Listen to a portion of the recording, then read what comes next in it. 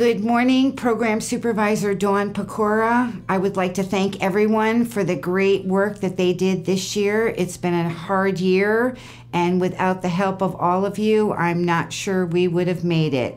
Thank you again.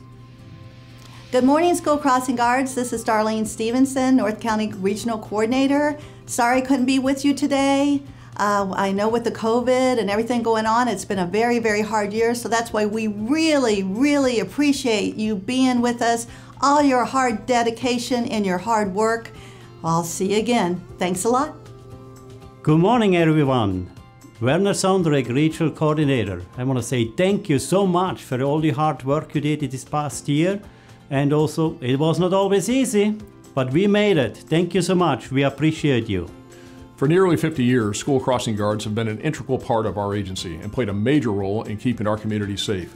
Although we can't celebrate in person this year, I want to tell you that your hard work and dedication is appreciated.